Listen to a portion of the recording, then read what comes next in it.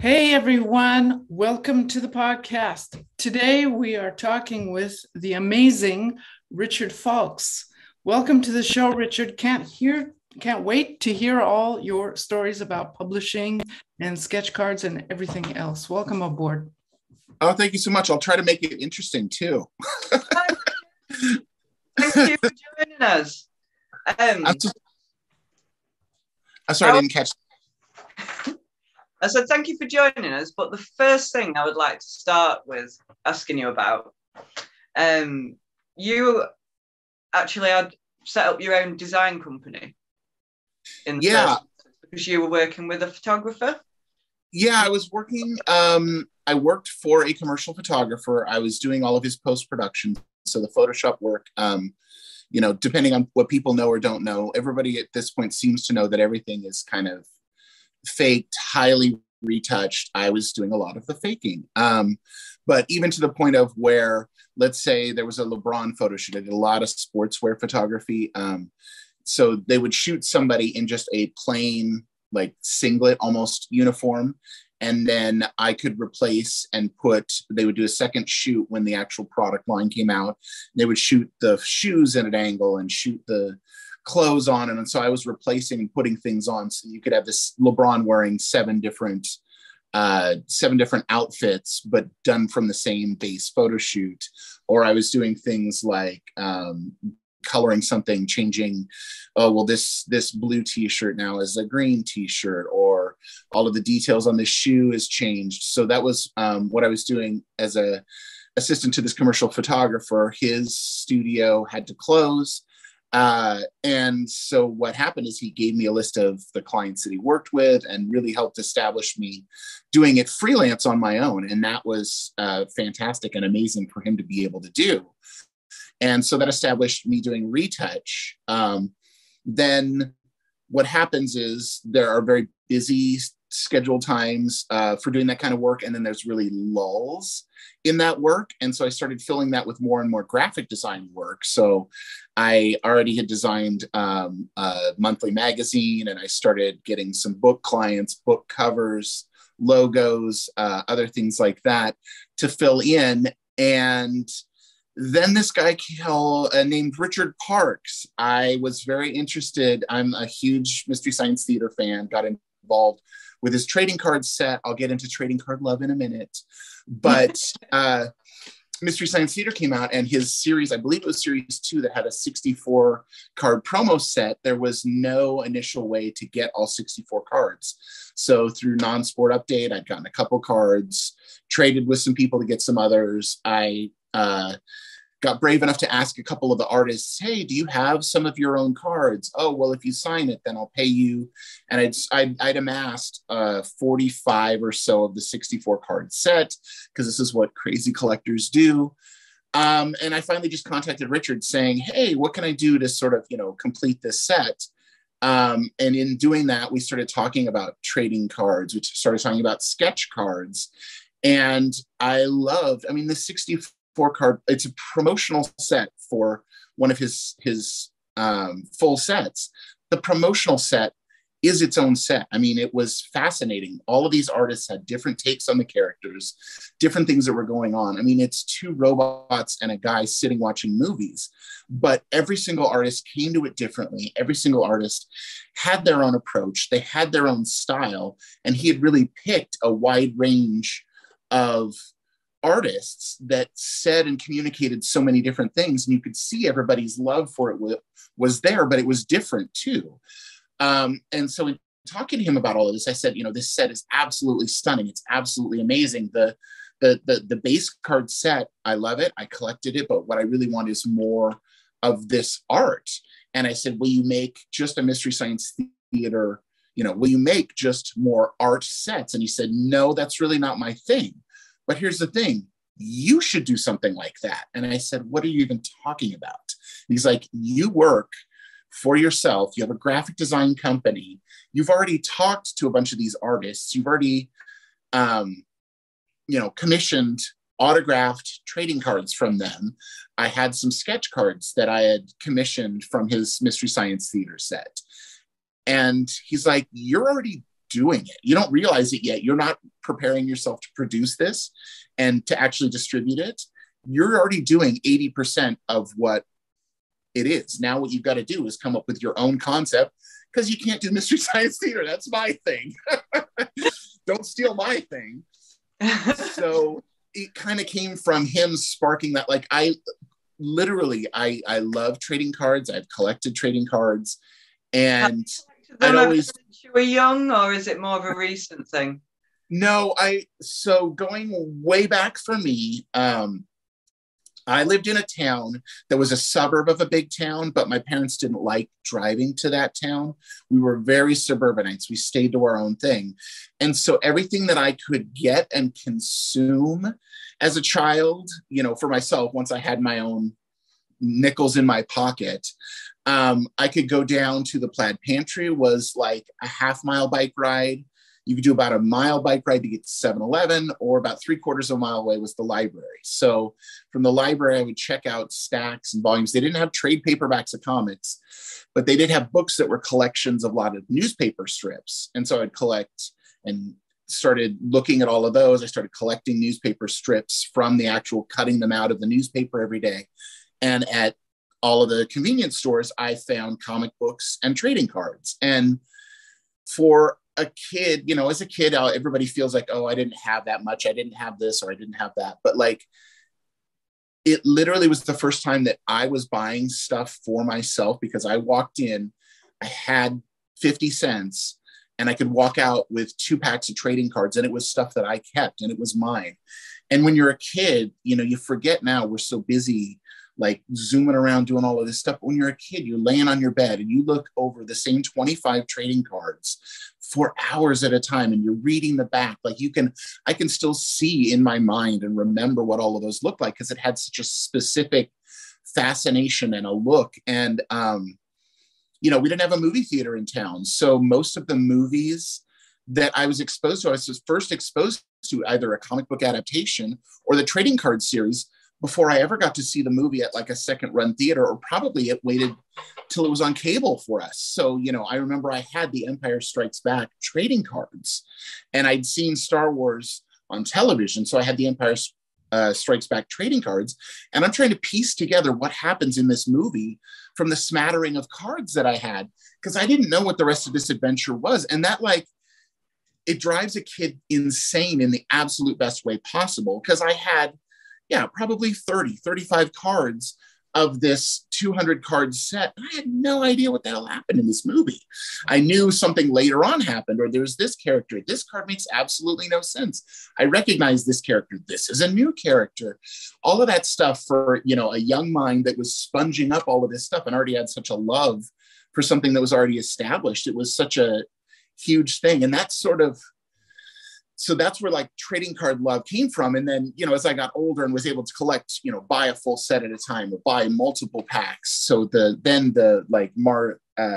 Mars Attacks reprint set came out. So I was able to buy an entire set of Mars Attacks. And that was a huge set for me. Or the reprint of the Batman from the 1960s, that painted set was a really huge set. And then as movies came out, in the 90s, a trading card set came out for practical. There's Howard the Duck trading cards, for God's sakes.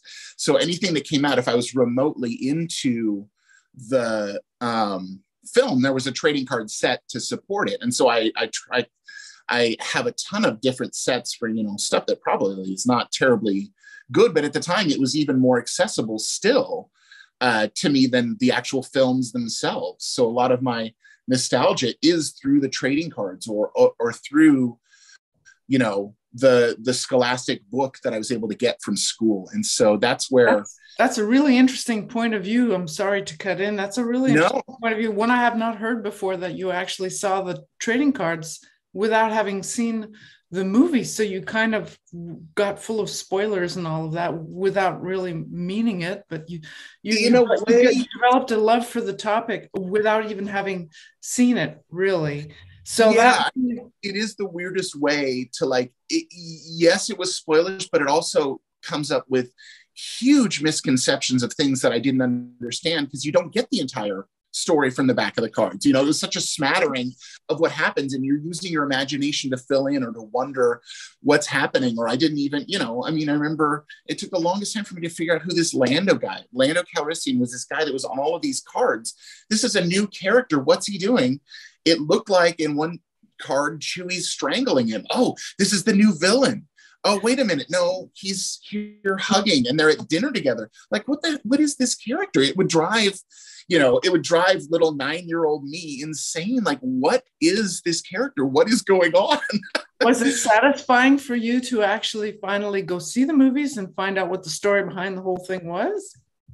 Yeah, you know, I don't know if I specifically remember. I definitely remember seeing the film, and at that point I was just so blown away. You know, that's when you can still be transported easily by film. So you get sucked so in. So I absolutely remember finally seeing the film in a theater, and like, I mean, the AT-ATs on screen are so massive. Like, those massive set pieces are so impressive and so different than, you know, what I'm seeing on a 2.5 by 3.5 trading card.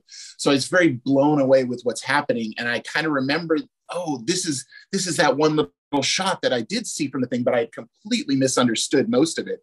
And, you know, looking back now, I remember a couple of the things that I misunderstood at the time. And it's like, wow, I just feel like I was such a dumb kid. Like, how were you such an idiot when you were little, completely misunderstanding what was happening? And the Empire Strikes Back. Like, were you such an idiot? But it was such a little slice. And I think that's what starts, that's like the perfect age. Because this is something else I want to talk to you ladies about, is nostalgia. It's a perfect age for nostalgia, is like 10 to 12-year-olds, at least for boys. When you find a thing that you really strikes you and it really bowls you over, and like your mind has that moment where it's like broadened to like, there's this whole thing that really blows away, and you get attached really quickly to it. And so I've had conversations with other friends. One of my friends is a huge baseball fan. I don't really get baseball. Like, I like some sports, but baseball's not really one of them. But in talking to him, his parents got divorced. And so his dad had visitation, and he and his dad, they lived down in San Francisco, and they would go see Giants games. And like, getting to be there, be on the field, you understand. And like, he's explaining the same thing as me explaining the first time seeing an AT-AT or AT-AT on the giant screen. And he's explaining it with the same wonder and whimsy. And it's because you were that 10 to 12, you're old enough to understand certain things, but you're not jaded enough that the world seems so small anymore. You can still really have these fantastical, mind-opening moments. And so he's really attached to the Giants and baseball because of that. That's the moment that I was like into trading cards and reading newsprint comics. And so I'm like very into like old comics and trading cards and things from that era, because that stuff really blew me away. And I was spending late nights, you know, flipping through the cards or watching. I had just a black and white television in my room, watching the Universal Monsters movies, you know, when I'm supposed to already be in bed. That has such a special memory, and I can't really blow myself away that way anymore. You know, you don't have an experience that is so overwhelming when you're 48. Usually, you know, when you're a kid, this stuff is so important to you. Thinking about it, like, I've got a big thing about Teenage Mutant Ninja Turtles, and I think part of it is I remember coming home from school, and I remember it was on a Thursday, and I used to run home from school to watch it. And we grew up very poor. We didn't really have that, you know, we weren't bought things a lot, put it that way. But my mum, every week, she bought me my Turtles comic. And it was like every Thursday, I'd come home from school, there'd be my Turtles comic, and Turtles would be on the telly. And, you know, and it's still so special to me now. I still can't stop collecting Turtles stuff. It's ridiculous. And that's what I love. That's where like nostalgia, like, that's that first seed of nostalgia. And so the people that are still into it, you know, now in our 40s or 50s or, you know, somebody of this generation that has collected things for 20, 25, 30 years, in talking to a number of people that collect stuff or who are in somehow entertainment, it was that age. There's something about like 9 to 12, and you get like locked into this experience, blew me away. And I'm trying to recapture that same sense of wonder, that same experience that I had at that age. And I think that anybody that really is into collecting, it touches that, it fires those same neurons again. You know, we were talking about having a psychologist on in the future. And so this is kind of what I want to throw out there in advance for that. Is there a phenomenon or a psychology to something about the ages of like 9 to 12, your formative years? You don't feel like you really own anything. It's especially like you said, Lindsay, somebody didn't have as much stuff. We did fine. We weren't poor, but in the community that we lived in, we were not one of the wealthy families, you know? So it felt like sometimes you're scrapping and like, I got to hold on another 9 months to a birthday before I get, you know, something new or something. But if you're able to pull together 50 cents and you buy your comic or you buy your trading card, or you go to the library and you find a new like trade comic of comic strips for me. Like, you know, I remember the day that I found the old Buck Rogers with a giant volume, the same thing. And I remember that day vividly because I'd never seen that art before. It was so highly detailed. I remember staring for hours at the inking and the line work and appreciating that. And that was so formative. I'm not going to have that experience necessarily at 48. I'm just sort of trying to tie back into that emotional experience that I had back then. And so everything that I'm doing now with a trading card company ties back to that love that I had. That's exactly what I wanted to ask you, is that because obviously you have a massive respect and love of collecting, and the emotions that you had when you managed to collect the things that you were really after when you were that age. And I'm gonna maybe guess that this trading card company is maybe a way for you to try to get those feelings back. Could that possibly be, or to at least maybe offer it to someone else? Yeah, I mean, I think for me, you know, that conversation with Richard was like, why don't you do that? Because that's your passion. And that made me sort of think like, what is my passion? What is it about this particular experience I was having with his Mystery Science Theater, collecting all of those promo cards that were from sketch cards? And what it was is I connected very specifically with that artwork. And so then when the time came to do my own sets, what I tried very specifically to do is I'm looking at style and trying to figure out what really fires an artist themselves up, because it's great to get maybe somebody that has notoriety or somebody that's like a really realistic or this or that. But for me, you know, I've wound up doing 2 drive-in double features, which could be considered low budget, let's say horror. You know, it's more in that genre. Well, I don't necessarily want. I'm sorry. It was the Ape and White Zombie you did. The Ape and White Zombie was drive-in double feature series 1, and series 2 was Night of the Living Dead and The Last Man on Earth. So do you like? Are you a big horror fan, or is it just sort of gone that way? I like older horror. I'm not against modern horror, but I'm not necessarily into some of the real torture. I'm not as into gore. I'm into the psychological elements of horror. So like the original Halloween is so much scarier to me, seeing someone being stalked, or the psychology of somebody who is relentlessly coming after you, than I am seeing somebody who, you know, gets their entrails pulled out through whatever orifice. I remember when I first watched Saw, and I was like, well, the first one was all right because it was a bit, I didn't know, you know. But all the ones after that, you're just like, this is not. Well, there still is some great stuff that's being produced right now, but it doesn't necessarily, it needs to really have like some of the psychological elements, or to be honest, the ones that I really connect with are the ones that the monster is always us, where it turns out that, you know, the creature, whatever your creature, whatever your monster, whatever your villain is, if they're just an out and out monster, it's not terribly satisfying. But if you find that they have some compassion or sympathy. I love The Creature from the Black Lagoon. The guy was just in his own element, doing his own thing. And these people come in and he sees this woman and he's never seen this before. And he's fascinated and he plays off of like, I want to get just close enough and I can't quite touch her. And there's so many scenes where he's trying to, and he's this and he's that, and he's conflicted. And then you see that the human beings that are going in there and they're setting off grenades in the water, killing all of the fish. Like, the humans are the villains of that movie, if you look at it the right way. Or did you enjoy the X-Files at all? Sorry, you'll like this, Richard. I want to tell you this little story. Can I tell you my little story?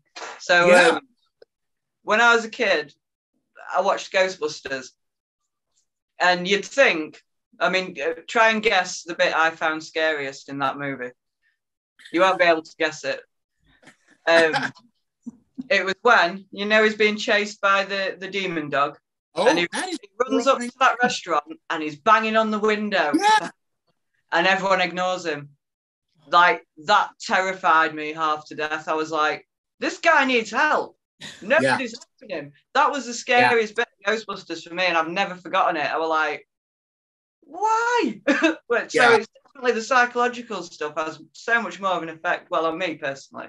And that's why something like I do really skew towards some of the zombie stuff, because again, that has so much societal, sociological like context to it.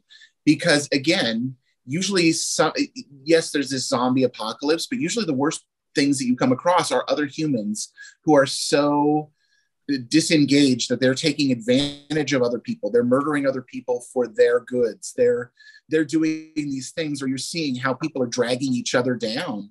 And that stuff is so much, that is what's so fascinating, like, to me about those films. You're actually a fan of storytelling underneath it all. You're more of a fan of storytelling than you are really of the special effects, which are cool and all. But if there's no story, it isn't going to speak to you.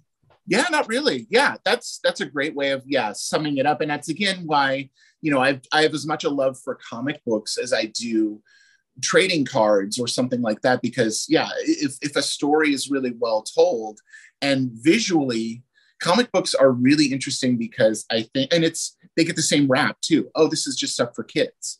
And I want to ask you ladies about that too, because I think it might be a slightly different conception maybe in Canada and the UK than it is in the US. But like a comic book can have a really well told and a really well crafted story, or it can have a garbage story. Which one's going to be interesting, you know, more interesting to read? If it has really nice artwork, that's great, but is it really saying anything? And I think you were sort of asking like, what speaks to me about doing my own trading cards? And that's part of the answer, is part of my process. And again, why it takes me so long to do this. I'm looking at artists' work and trying to see who really is saying something and who's really saying something that's in the same vein as this. You know, when I first announced that I was doing a Night of the Living Dead trading card set, there were plenty of people who popped out of the woods. This is my favorite movie ever, but their style didn't really click with anything that was there, you know. And so when I'm trying to first work with an artist, I start asking them, I don't ask them, how much is your rate, or how many, can we do this? Can we do that? What's your schedule? The first thing I want to ask them is like, what did you like about this movie? Is there a scene that you really connected with? Because that's been one of the trickier things I've found working with, you know, I'm working with usually somewhere around 40 artists per series. And I don't want 7 cards that are the same photo reference of the same character doing the same thing. I want a mix up of it, and I want a mix up of people too. Somebody, you know, thinks that it's there's somebody who's a really good cartoonist, and he thought that it was really great to do these weird, wonky, like zombies, and that's what really struck it. That's fantastic. Somebody was really blown away that Karen murdered her own mother when she became a zombie. And I talked about, why was that scary? Why was that horrific? Some people want to be like, oh, well, I want to do like something that like covers the whole like society or something big. And so I'm trying to really gauge artists, what their connection with the movie is, and then what can they bring to that card. And I'm trying to do that 40 different times with 40 different artists, never have anything cross over. I'm making this way harder than it has to be. You know, it'd be easier to just hire 40 artists, or honestly to hire 10 artists to do 4 cards each, and I could get this thing done and wrapped in a month. But I spend so much more time because I think, and for me, I see it, and I hope that other people, when they look through my set, they really see that each person is bringing something totally different to the exact same material. And I want, you're not going to connect with all of them. They're not all going to be the best pieces, or they're not going to necessarily speak to you. But I really feel like throughout the course, different artists will say different things and something will speak. If you have a love for this movie, or if you have a love for Sasquatch, I think that you're going to not just connect to the material, you're going to connect with what the artist is saying through their work about the material. And that's what I spend some time on too. So you've mentioned Sasquatch. I'm guessing then we can mention that, you're working on a Sasquatch set. This would be, I think, what, the 4th set that you as a company are putting out? Yes, I did the third solely on my own, and then the 4th, if you consider Nosferatu, which I did with Richard at RR Parks and Jeremy at Attic, and Lindsay, I get to say, is going to join us for the 2nd series. We've just announced Lindsay's coming in, and it's going to be a 4-producer set for the sequel. That's awesome. What's the story that you're going to try to tell with this particular set? With Sasquatch or with Nosferatu? Well, both of them. If you have the chance, I'd love to know what the story behind, because I get the feeling you don't really just want to put out like a bunch of cards, a set, that's just meaningless. You obviously are putting your heart into this. So what's the story behind that you want to tell with your trading card set of Nosferatu? And what's the story that you want to tell with Sasquatch? I have a feeling that listening to that is going to tell us what we might expect from you down the line. Yeah, so Nosferatu evolved out of, I'd obviously been in talks from the very start with Richard Parks and we'd been talking about different projects. He had already put aside, he purchased some 35 millimeter film and had made film cell cards, and he and Jeremy were planning on doing a Nosferatu set.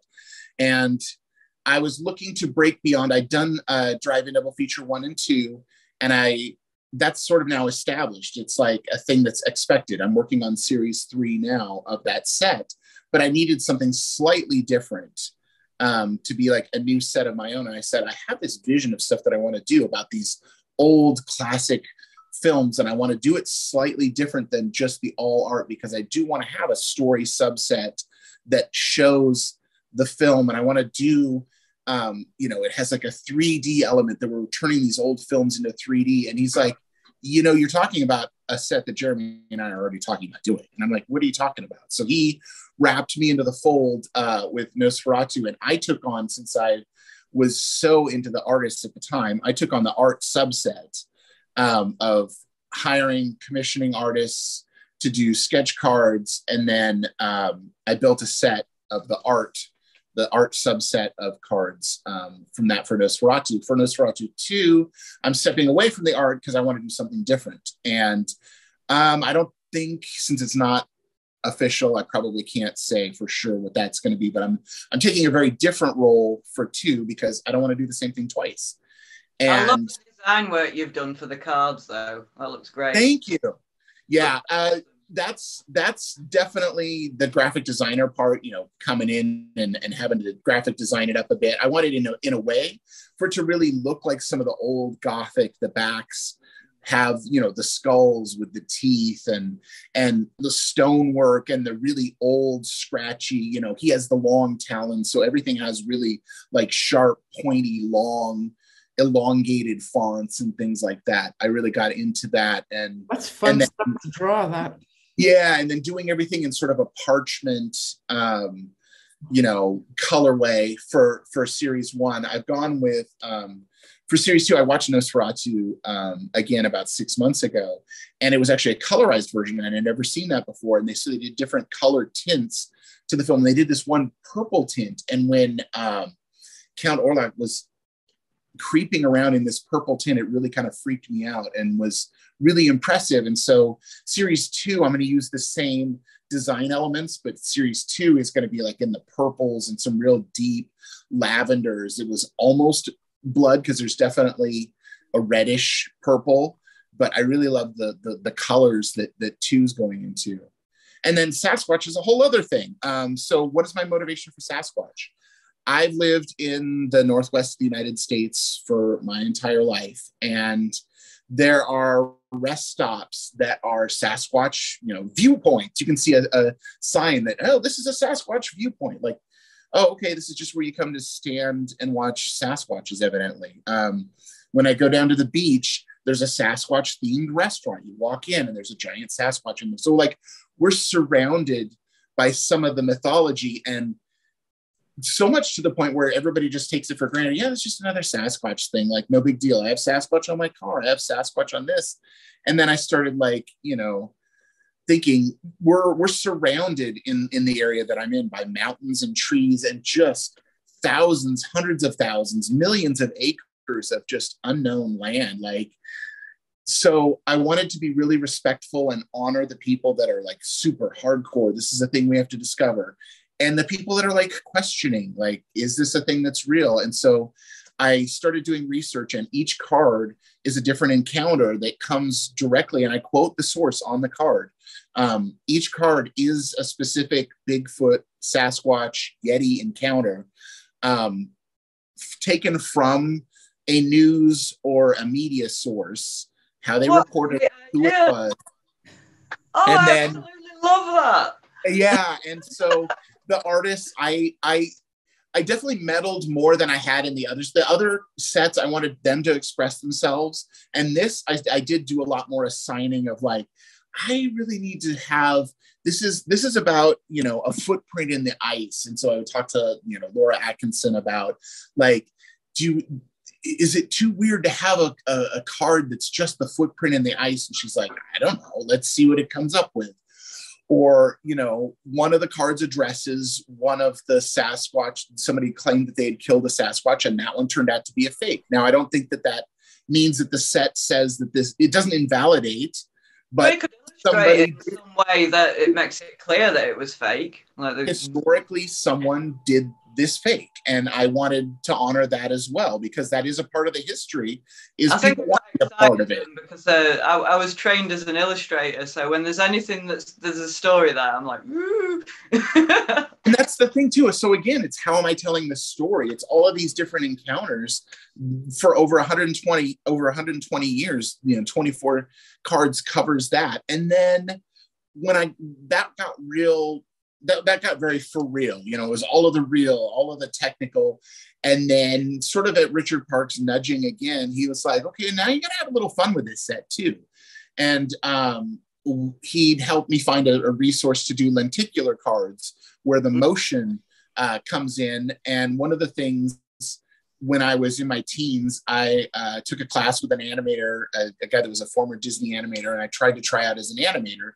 So I was able to take one of the artists' Sasquatch and give him this roar animation in 7 steps, a lenticular, so that he roars when you move the card back and forth. And, I'm always trying to do the stuff that impresses 12-year-old me. 12-year-old me would have been really impressed by this card. So I think that was a success. Or the other one that I was doing, I was trying to find, I got my Sasquatch to help promote. Let's see him.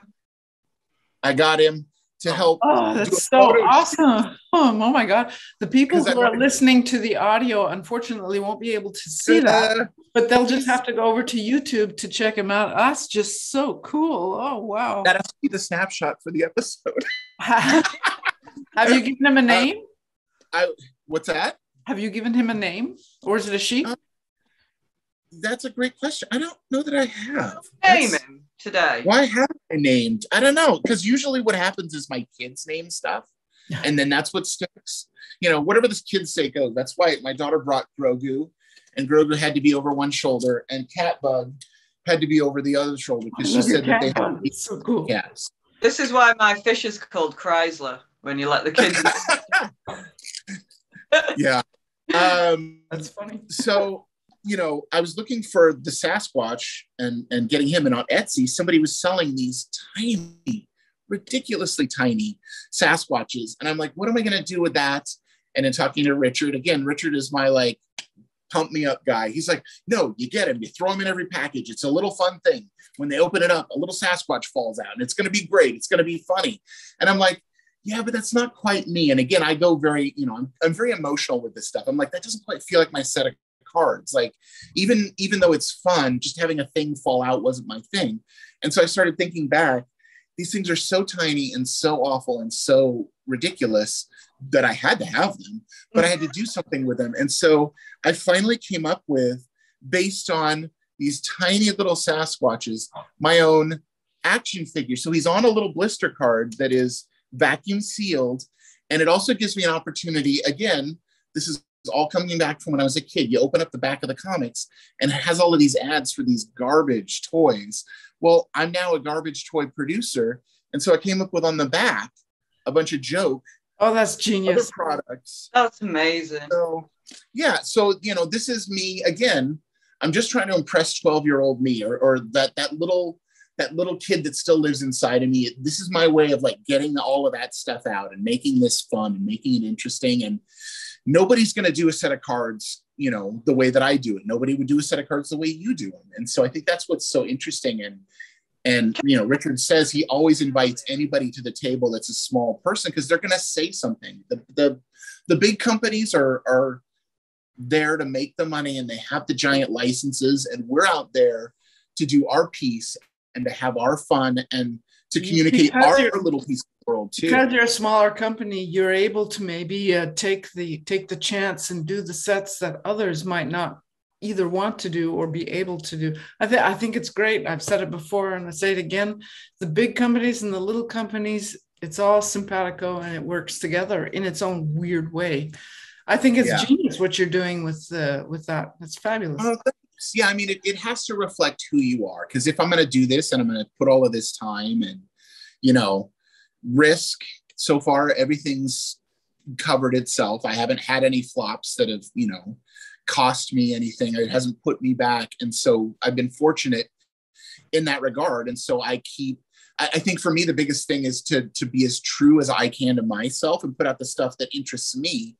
And I keep finding my audience of people that are like-minded. I struggle with every now and then, some people have a comment of like, well, you should really do things this way, or you should really have it this, or more people might come to the table and purchase things if you did things this way. But it has to mesh, and it has to be something that I really connect with. And then I think that the people who have connected with me are going to really recognize that. If I'm doing something just to bring a couple extra bucks in, I mean, every now and then you have to compromise and make sure you're funding yourself. But for the most part, I want to do it my way and I want to make my own statement. And that's how I've gotten this far, is saying the things that I wanted to say about something. Well, you have to be yourself, don't you? Yeah. And it's taken a long time. I mean, it's taken a long time for me to be that comfortable with myself. Again, this is maybe another question for your psychologist.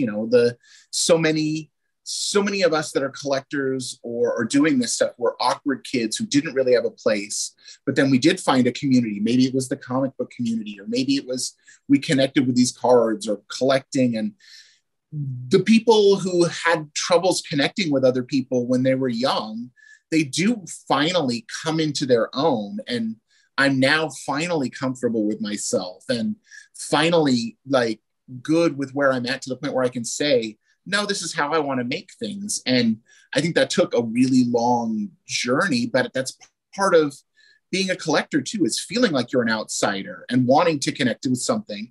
And when you do connect with something, you want all of it. So you very likely had issues of self-doubt as a youngster, because I think I would hazard to say that most of us who are in this weird world of illustration and producing and all that had, I mean, as you just said, that's why you are who you are and why you're producing. So how have you managed to get over those issues of self-doubt well enough to put yourself out there to actually produce something? That's a big step from being a little kid who was like maybe insecure, shy, whatever, to now being actually someone who's producing something. Well, it's not a quick process. I mean, I'm 48 and I'm only producing my fourth set of cards. It takes a while to get that comfortable with yourself. I think in talking to some people, I've tried and failed at so many different things that I finally found what I'm good at. And I don't mind understanding that I'm good at that. And then as you go through life, people fall by the wayside that aren't necessarily the people that connect to your core values. And so what you end up having is you connect more and more and more with people who are like-minded, people who do prop you up, people who are supportive of you. And then in your work, you find when you've found something that is truly, it takes a lot of introspection of like, is this something that I'm truly connected with? I was fortunate that over 10 years ago, I connected with somebody and he was just on the verge of starting a magazine and needed a designer. And I had a scanner and lived across the hall from him. So I had a fortune of meeting him at just the right time, but he and I clicked on so many of our values and I felt such a confidence. And now 10 years in, that's only built my confidence. We've published a magazine for over 10 years. And that is that full bleed? Because I went on your page earlier and I was having a nosy around and you've done full bleed. I've done for about 2 years. Back Issue magazine, the comic book about comics from the 60s, 70s, and 80s. And now that we've done it for 10 years, we get to start rolling the 90s in, 90s comics as well. But yeah, so that's Back Issue. When you started? I'm working on issue 138 right now of Back Issue. So we've done it for a little bit. And it just keeps going. There's obviously something there. I mean, I saw the cover of the latest one, and it looks amazing. I love the artwork. Yeah, it's great, and it's it's like any art. If you guys were to look back at something that you drew 10 years ago, it would be cringeworthy. If I look back at the early issues, that's the same thing. I was trying to really impress people with my graphics and boom and do stuff this and that, and the first 30 issues or so, it started taking a lot of conversations of like, let's make sure this is readable as possible and that it reads smoothly, because when you turn a page to something that's so chaotic, it interrupts what the author's trying to say. So now I have to be mindful of the writer and the writer's content and how do I communicate that? So I mean, all of this is communication. Trading cards, somebody doing sketch card art, they're trying to communicate things. In a magazine, the writer's written something. And so how do I best allow them to communicate without interfering, but still make it look cool? When you look to the first page, it should be like, oh, wow, this is a really interesting article. And the design should actually draw you in to the written material versus it be difficult for you to, be able to extrapolate what's even going on. And, at first, as a young designer, I tried to really be impressive because that's how you think you impress people. Then you don't understand that that's interfering with some of the communication and some of the message too. It's the same with art. I mean, when I'm quite well known for doing a lot of different styles now, but this is why. It's because when I was younger, I didn't have enough confidence in what just came out naturally. So I practiced this style, practiced that style. I mean, it's helped me now, but since I've been started doing stuff that comes naturally, like I've been doing really well. So it's like, as soon as you just learn to accept who you are and that you can try and do this. I do think it's useful to maybe copy other styles too when you're a young kid and all that. It teaches you the basics, and then you go to your where you just take that plunge and just do it and just think, right, I need to have enough confidence in myself just to do what comes naturally and see what happens. Well, and I think as somebody who did art at one point and now what I do is art with a completely different tool. I mean, designing is a very different tool than like a hand done tool, but I still have an appreciation for it because I did do it at one point. And like you said, Ingrid, when you don't have a style, copying someone else's style is very tempting, and it's a way to like feel like you have a thing, but it leads from a lack of confidence. But I think technically you're right as far as like learning how, like if you've never done brushes before, if you look at like Walt Kelly's Pogo and you tried to copy what he's doing, no, I don't think you want to ultimately try to have his style 5 years from now. There are things you're going to learn about your hand-eye coordination and the way that the brush works, and inking and trying to like get things to move to the foreground versus the background, or lights and darks, line weight, all of that. If you look at that in copying that, I think technically you're learning things, but it's not necessarily you want to adopt that style. So I know there's a huge stigma for quote copying or copying someone's style or emulating somebody else's style. And so I think that's early on a great thing to do, but not necessarily a great thing to do as far as you're putting yourself out as this is my style now. When you're a kid, it's natural when you're a kid. I mean, I think you're born wanting to copy, whether it's with a pencil or an activity or anything. You're born, you're a sponge. You're supposed to do what other people do around you. Kids emulate. You know, that's what you do. So you copy and you do all that stuff. And as you grow up, you learn all those things. But then as you just said, you can't kind of keep doing it and try to pass it off as your own. You copy to learn. Then you have to learn to. When I used to ride horses and stuff like this all ties in.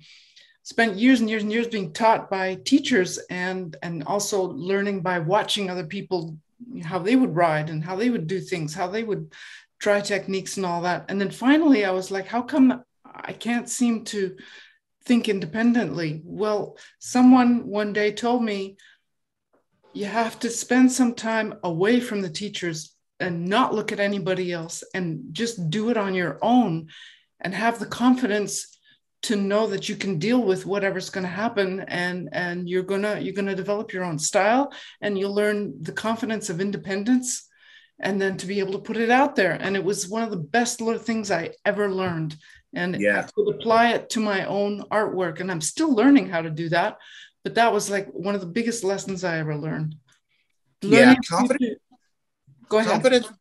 Confidence and self-confidence really for anybody that has any sort of artistic bent is something that's, I mean, every artist deals in some way with the imposter syndrome. So you try to overcompensate for things and you try to do things that aren't necessarily true to you. And I think, you know, the three of us are in an age now where we probably all are saying every time I tried to do something that wasn't me, it didn't come from my core, it didn't really hit all of my, who I was, you were straying from that, and it may have impressed somebody, but what it didn't do was, you know, bring you the things that are closer to yourself or your values. The more you can find out, and I don't know if it's for some people, it's meditation, for some it's trial and error, for some people like me, it's a lifelong, you know, lesson of just figuring out what you are and aren't as close to. And eventually that stuff boils down to really who you are. And then that gives you that sense of confidence of like, no, you know what? Anybody that doesn't like my style, that's fine.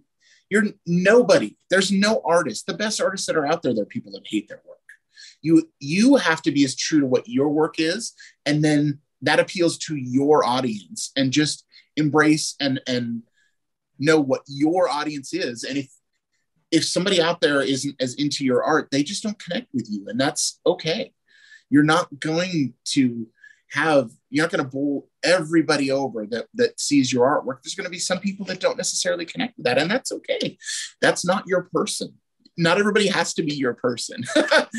And that's, I think, one of the hard things too for artists is they want every publisher to think that they want them. And some it might not click for, some it's just not their taste, or some it's not their aesthetic, or some it's not. Or for me, I try to give most people that approach me, if we talk about it and it feels like we're clicking, I try to give them a chance. But for me, there are people who don't understand why I haven't used them in a couple projects. Their style or their aesthetic or things that are going on for them, it just doesn't click with the project. And I would love for us to work together, but it's not the right project. And I don't want to put you on something that you're not putting your right foot forward. I would like you to have a different project that is setting you up for success, and you are, you know, you're saying the right things and it's communicating, and you're going to have a more fulfilling experience than thinking, okay, now this is a project, I've got to figure out how do I do this? Well, does he want this kind of style, or do I need to change things? Anytime you're trying to change yourself to impress or to be, you know, what somebody else is asking you to do as an artist, you're doing the wrong thing. You need to find what's your way of speaking and being a part of that project, and how are you communicating and what comes straight for you. Your best pieces come when they come without effort, because you're literally you're glowing the subjects. What would be your dream set that you would produce? Okay, this comes with a bit of a preamble. I've done all but one of my sets have not been licensed sets, because the way I structured my company is I had enough money. I had $400 put aside at one point to commission enough artists to do a promo set and to get a bunch of sketch cards. Then that funded me doing drive-in double feature. When that set's money, I rolled over into drive-in double feature 1. All of drive-in double feature 1's money rolled into 2. And so I'm getting a slightly bigger and bigger, but I'm not to the point where I can really license anything, because most licenses are recognizable at all. It's $8, $10, $15,000, and that's just to license the material. Before you're talking about hiring artists, before you're talking about producing the cards, printing costs, distribution, any of that, you're talking about having to have $10,000 to $15,000 up front, or you just go, here, now I've just maxed out this credit card to license a set. And I'm very big on, I've bootstrapped my company from the get-go. I've put aside the money ahead of time for all of my commissions for the next set. I commission that set while I'm kickstarting, and the profits from that Kickstarter, maybe sometimes I get a couple bucks out of it. For the most part, it rolls into the next, and that's how I build the next set. And that's how I'm building bigger and bigger sets and able to commission more artists every time.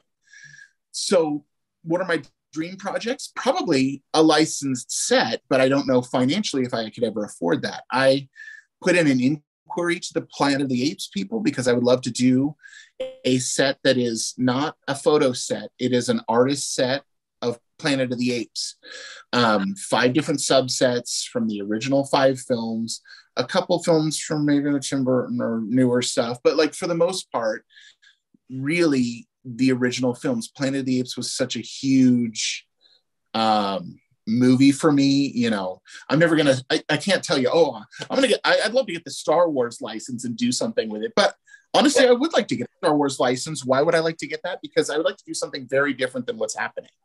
And that's not to slam on what's happening. You never know, because I mean, there are so many different outshoots that are coming from that I mean, yeah. You know, I'm sure not one company can handle the whole thing. And it is mostly coming from one company, though. But I would love to do an art again. I would like to do it in more of an artistic. When the art set of cards in the 90s came out that was Star Wars, I would love to do more in that, or like explore more of like the Hildebrandt sets. Or do you remember in the 90s when like Boris Vallejo did his set, and entirely like. Can I just interject here? I'm sorry. Yeah. I try not to talk and all that stuff. You're fine. We're talking.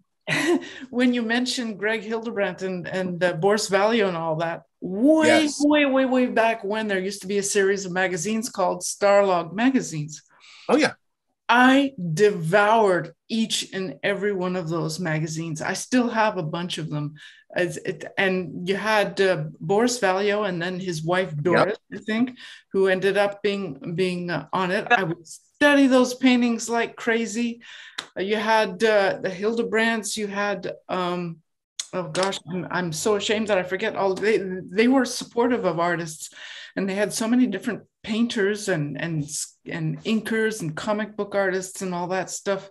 Oh, it was just delicious, all the stuff they had in there. I'm sorry, please go on. I mean that's exactly it. See, anything like that ties into your love, that's exactly what to talk about. So yeah, a dream set would be maybe to do one of these big sets, but to do it sort of my way. Like Universal sets have been done a number of times. Even in the 90s, there was the set that was done through the Dark Horse artists and things like that. But I would love to do my take on the Universal, or my take on the Hammer. Planet of the Apes is one that I'm big on. You know, these are giant licenses, so this is like super far from what I'm really able to do. So that's definitely like a dream project that's way down the line. I have 2 smaller projects that may be a lot closer to being able to do. So one of the first sets that I collected was called Defective Comics. And it was this guy that did these fantastic parodies of classic comic book covers.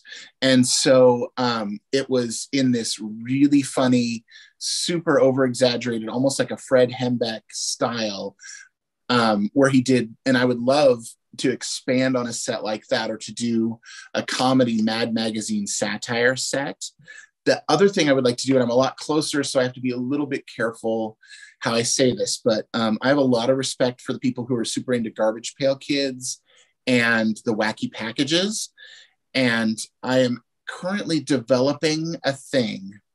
So everything is about branding right now. Like the reason I do drive-in double feature instead of a white zombie, or I did drive-in double feature 2 instead of Night of the Living Dead set, is a way to brand it. I put 2 films together that make sense as if they would be done. They're done. They're within just a couple of years of each other. So they could have been shown at a drive-in theater. They could have played together on the same playbill. The films are similar in context. And then so that they look similar and have a very similar aesthetic when the card set comes out. And for Drive-In Double Feature 3, I want to put like a little like torn ticket stub and a little popcorn bag is what all of this is going to come in. And so like it starts to have all of the experience of going to a double feature as well. And so it starts to add to that, you know, if I can get the popcorn smell somehow in the bag or something like that. But so everything's about branding. And so Garbage Pail Kids is a genius way to parody so many things. And I am trying to figure out quite how to, I have an idea for a set that would be a parody set along the lines of Garbage Pail Kids, but it would parody things that are in pop culture and entire film franchises and things like that. So it would be my characters, but parodying that, if that makes sense. That's about all I can really say without spilling any beans. I'll get back to about 15 years ago. I had a little character called Funny Cat, and the idea was Funny Cat can be anything. I could make him a film character, or he'd be a settee, or he'd be a rug, or he'd be just whatever, as long as it had this little face on it. Yep. Yeah, that's part of branding, is how is it recognizably yours? And so I have a name and I have a look, and even that look is parodying something itself. Like all of the Garbage Pail Kids, you immediately recognize and know. Not only do you know this is a Garbage Pail Kids, but you know that it's parodying the Cabbage Patch Kids. But it's not only parodying the Cabbage Patch Kids, but they could be parodying Freddy Krueger, because it's the Garbage Pail Kid is Freddy Krueger. So it like works on a number of levels, but getting that consistency of art and sort of marrying and figuring out with the right set of artists, it's a lot trickier. I think you're a bit lucky in the US as well, with, you know, copyright law and things like that. I think it's a little more relaxed in the US than it is in Europe. Yeah. Like we can do barely anything. We would, like, really? Mad Magazine, we wouldn't be able to do that. Oh, that's super interesting. So they can't do as many parodies. No, not in Europe. No, it's so with a question, and I'm probably not even answering Ingrid's question because I'm so far removed from what that question was. I've trailed off at this point. So one thing I wanted to ask you is, I'm in the United States, and we have a Canadian, and we have a Brit from the UK. I think that those three are 3 different markets, or at least 3 different ways that people perceive trading cards as well. I think in the United States, trading cards are looked at least had been, a lot like comics. This is stuff for kids. It's lowbrow, it's disposable. And so I feel like it's hard for artists from the US to get a lot of respect, and why most artists still probably put themselves out as, I'm a sketch comic book cover artist, but I guess I'll do some trading cards too, even if trading cards are their love. Is that different in Canada? And I know that it's definitely a little different than that in the UK, because like there's a long history of trading cards all the way back to like cigarette cards and different things like that, where I feel like card artists aren't nearly looked at in the same way as maybe they are in the US. Have you heard of them? Have you heard of them being called ACEOs? Artists art card editions and originals, Okay. ACOs. When I first discovered them, it was about mid 2000s, and it was just kind of just starting to blow up. But that's what they're called over here, ACOs, if it's original artwork. So I think the original artwork does okay, but for printed stuff, I'm not sure how well that kind of stuff sells. I know for your big names it does, but it'd be nice to get people to be aware that they can be for adults as well. I mean, it's collectible artwork, really, isn't it? Yeah. Whether it's print or original. Here in Quebec, it's, except for Montreal, there is a very, very, very, very small community of sketch card artists. I think there may be two that I am aware of, and I think there was one in the city of Quebec, and in all of Canada. Well, I think there are actually a few now. There are more, and more than I had thought. Actually, the artist Robert Teranishi, who does sketch cards, he's actually in Manitoba, if I'm not mistaken. So that was something I was not aware of. But otherwise, it's the reason why I started writing the books here, not writing them, but putting them together and all that, because it's virtually unknown here. And yes, Lindsay, ACEO, that really was the origin of. It merged with trading cards. From what I've learned over the past couple of years, you had your sketch cards, which were kind of taken aboard with tops and stuff like that, and maybe a few things before. I think it was Fleer or something like that. But ACEOs were the beginning, and normally they were not bought or sold; they were traded. You would create your own little card, and you'd buy them and sell them. Trade them, not buy them and sell them. My bad. But now, of course, they've completely become something else once they got on board with major sets like from Tops and stuff like that. But they're not really very well known here. So when I came on board, the whole thing, it was all in the US way back in 2006, 6. It was all in the States. I didn't know that there was something like that anywhere else, to answer your question.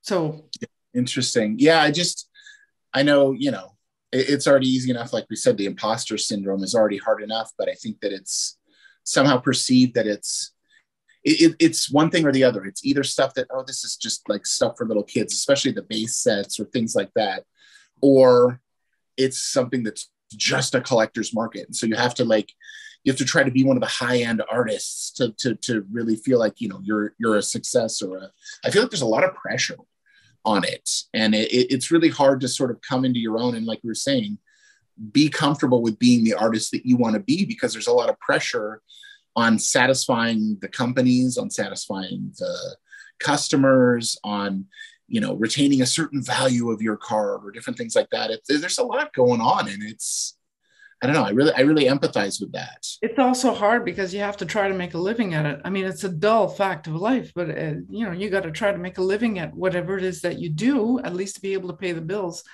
And that adds a little bit of a stress to whatever you do. Would you want to go back to being a quote unquote 9-to-5er person?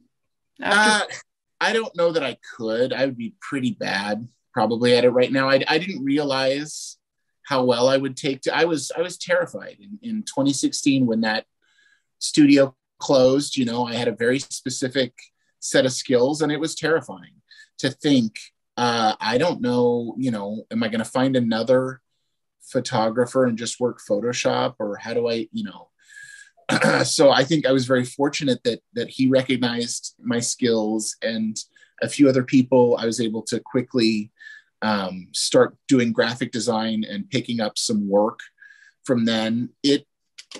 9 to 5. I intentionally am starting to turn down or put off work that feels more like the 9 to 5 work, and intentionally take, excuse me, and take more creative work, or at least work that inspires me more. So I'm starting to get closer, to that it would feel like a real step backwards. Now, COVID, the last couple of years, it's been harder. It's been Has it less affected your frequent, job, your less, work? yeah, because photographers, they had to shut down most of their shoots for over a year with everything shutting down. So I had much less retouch work, and retouch work pays better than the other design work or trading cards. And so I had less work from there. I managed to actually have more work because luckily I was able to, more people were at home writing books, writing magazines. I was able to do, I've worked on a few other people's Kickstarters designing materials for them. And so some of that work picked up, but it doesn't pay as well. So it was a little rockier. And I think we felt that a little, and it got a little scary at a couple points. And so the thought is, what do I do? Do I need to, supplant this with a bit of a 9-to-5 job? But if I had to, for my family, if it meant my family having a roof over my head and the kids eating, yes, I would go back to a 9-to-5. Would I be happy? And would that really line up with who I am anymore? Not really. I've seen what I can do now, and I've had the response, and it wouldn't be nearly as fulfilling. And I would definitely struggle a lot more with it. I would do it if it needed to be, but I feel like I'm sort of on a path now, and it would be turning back and walking away from something that I'm really starting to have some success and really feel like I'm gaining momentum at. That would be tough to go back now. When is Sasquatch going to be out? Sasquatch is currently on Kickstarter, depending on when this podcast comes out. So it is early April. It ends, I think, April 30th or 29th, whatever that Friday night is. Well, we're going to include links to your Kickstarter in the description box below, and all the notes and all that stuff. So you're gonna give us the links to all of that. We'll absolutely give you links. I can even give you some images if you're able to throw those in anywhere. So yeah, that ends at the end of April. There are a couple materials that still need to be produced. Most of it I actually have on hand, but there are a couple things that are going to need to be produced after that. So it's going to deliver. I'll start shipping end of May. So people will probably be seeing it in June. But as soon as I close on Sasquatch, I'm going hard at Drive-In Double Feature 3.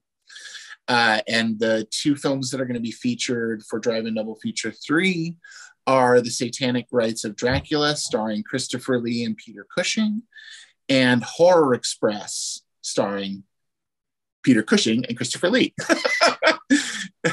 So those films went really together well. Well, that sounds absolutely incredible. We're going to start wrapping this up. Sure. This has been amazing. I wish you all the best of luck with everything. I mean, I don't see anything but success for all of these sets. I can't wait to see you there. No, I still, we talked about self-confidence, and I felt like Sasquatch might be my first flop. So I've been very fortunate and very happy that I've been proven wrong in that regard. So yeah, as a way of starting to move off, I have Drive-In Double Feature 3 coming up. My son helped me procure artists, and he talked about who he wanted. And so I'm trying to start getting him thinking about this. He chose, we watched the silent film Vampire is a film that when I was a film student, it's most people claim that it's the first vampire film because it's the first time that someone is sucking someone else's life force. So it's pre-Dracula. And we did a set of cards. I have half of the cards printed. The other half are going to print with Drive-In Double Feature 3. That'll be probably running at about Halloween. So I'm actually trying to get the next generation of cards going. And that's, okay, we're wrapping up and now I have more stuff to say. Oh, please continue a little bit. So another thing that I think a lot about right now, a lot of people who are interested in these sets are people in their 40s, more like their 50s and 60s, because that's what we were collecting when we were young. And one of the things, and if putting this out there to you guys, because this is the other thing too, is sort of how to wrap the younger generation in. I was listening to the Richard Parks one last night, and you guys talking so much about NFTs and things that the younger generation is into. And the thing that I struggle with is this generation is so into digital things or things that don't really exist. They're not tangible. Part of what was so exciting about trading cards was I remember what the Waxy Pack felt like. I held them, the coating on the front, but the backs were just the bare cardboard. That stuff is so tactile and so real. And so I'm trying to find ways to interest younger people. I'm bringing my son in.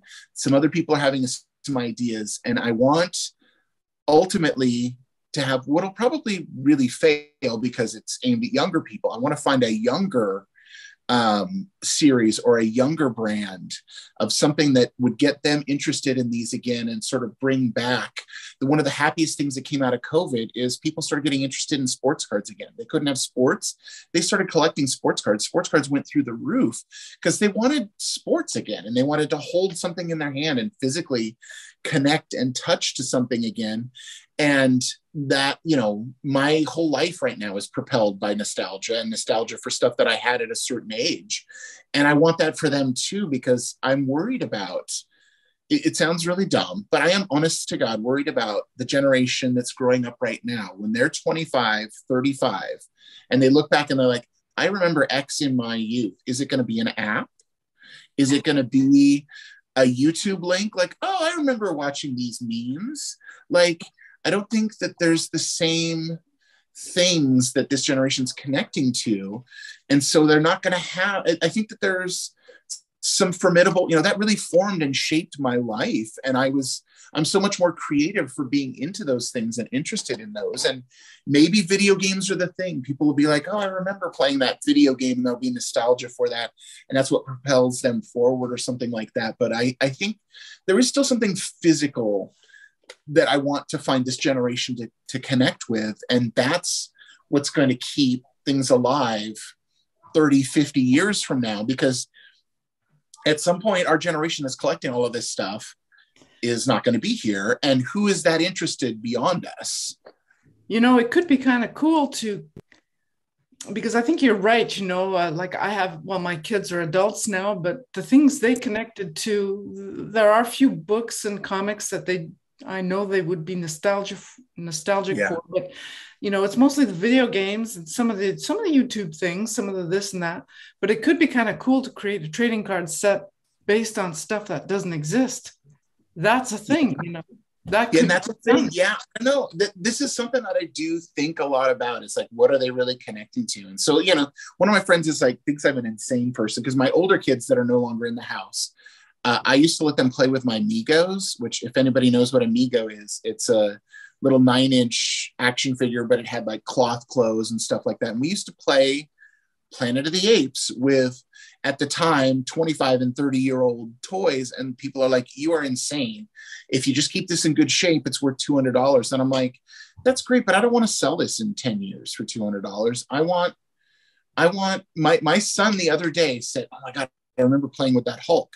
That was a success for me. Like, he actually connected, and he and I connected over something physical. And so like, I want some more of that, and how to bring some more of that nostalgia in. So I'm still playing, and it's still really important to keep communicating with everybody that's in my generation, but I'm also trying to find a way for their generation too. I think a lot about my kids and sort of what they are or aren't connected with. And this is a very different generation. Yeah, dark, they're a little bit dark, kids.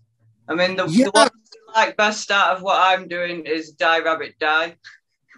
You're the perfect example. Sorry? You're the perfect example of how dark the youth is now. I mean, I love your set. But that's what they always ask me about every time. And I was like, really? I'd have thought it'd have been a bit gruesome for them. Right up their alley. Well, anything that gets people, anything that gets people connected to each other, because like I said, all of this is communication. When you're doing art, you're trying to communicate, and if you're putting your feelings in, you want that to be like absorbed by somebody else, and that's what like fires their neurons about it. Like, oh man, this really got a reaction out of me, even if sometimes. In the head. But that, there's whole families who enjoy going to horror movies together. It's a different standard. It's a whole different generation. If you guys connect over that, that's so much more important than worrying about what the material is. I mean, my son and I sit around and watch horror movies. We watched the new Texas Chainsaw Massacre the other night, and he wanted to compare it to the original. Why does everybody hate it? This wasn't a terrible movie, but he understands why people like the original better. But this one's cleaner and nicer and looks good. But we didn't like the mask as much. But why is that? Oh, well, the mask is iconic. I understand, and I immediately recognize. And so he and I are connecting over stuff like that, and all of this stuff is a way to connect to each other. It sounds insane. I'm sitting here working on my computer, and sketch card artists are sitting hunched over their cards, but we're communicating, man. It's like this is a way for us to get together and do this stuff. Well, we're going to have you back on to continue this, because I have a feeling we could talk for hours about nostalgia, and I would absolutely love to. Sure. Oh, that's great. I'm sure. Just prevent me from telling the same stories. I have to listen to this the night before and be like, okay, stop talking about this. Stop talking about that. No, but it really would be great to have you back on, especially after the Sasquatch set has funded and sold out completely, and you'll have to come back and tell us what you've learned from that particular set. Well, I already have an idea too, because we moved recently, and I'm still in the process of setting up. Sasquatch is going to be the first set that I've fulfilled in this space. I fulfilled it in our previous space. So I'm currently setting up my area. And so I can talk about literally what it takes as far as fulfillment, can show you what this stuff is, because I think people think, well, once you have the set of cards, once everybody sent the art in, then all you got to do is get the cards out to everybody. But there's actually there's a lot of a process to that. And so maybe that's a whole fulfillment, and we talked about a lot of the emotions and how we're thinking about stuff. And that's the thinker end of it too. But there's actually a physical component of sitting down, collating thousands of sets. Or do you pay somebody else, or do you hire somebody else? I think I touched on this briefly before we even hit record. I've kind of reached a bubble of the size I'm at before I can hire help. And I can't hire the help until I have more people buying sets from me. But I can't sell more sets till I can fulfill those sets. And so I am right now in this weird catch-22 of, can I afford to get bigger, but can I afford to not keep expanding? Because I'm in an actual expansion phase, and I've expanded beyond current capabilities. A bit more risky now. It's a bit more risky, a bit more tense. Well, yeah, by the time I've committed to saying, hey, you're another human being, I will pay you X per week to come here for X number of hours, that's a commitment. And somebody else is then going to rely on that. And I have to come up with things to not only have that person do, so I need to come up with more projects, but then I also need to find ways to keep funding that person and justifying that expense. And that gets into the business that really gross. Maybe we got to talk about the gross. We'll have to save that for another episode. We really will. But that's my idea for another episode, is absolutely genius. And we're going to have you back on. As a matter of fact, as soon as we end, I'll schedule you for another round. But we're going to have to say goodbye. Yep. I'm going to run out of battery. Thank you so much. Where can people find you if they want to look you up, which I'm sure they will after this? I'm available on Facebook as Richard Fowlks, or RJF. So for Richard J. Fowlks, RJF Image Design is also on Facebook. My website, I'll give you that link. They can just find that and click. So that's website shows that I do so many different things. It's part design, it's part cards, it's part images. That's the best ways. And that even has an email if people need to get a hold of me. Great. Well, all those links are going to be in the description box below. Just check it all out. And please visit the Kickstarter to the Sasquatch set. Let's just see it go out of the park. Thank you so much, Richard. Lindsay, do you have any last words? No, that's everything. I need to go and make the kids tea. He's going to be Okay. telling me off soon. But no, thank you, Ingrid, Lindsay. Thank you so much. Thank you so much, Richard. This has been a real pleasure. Yeah. Thank you.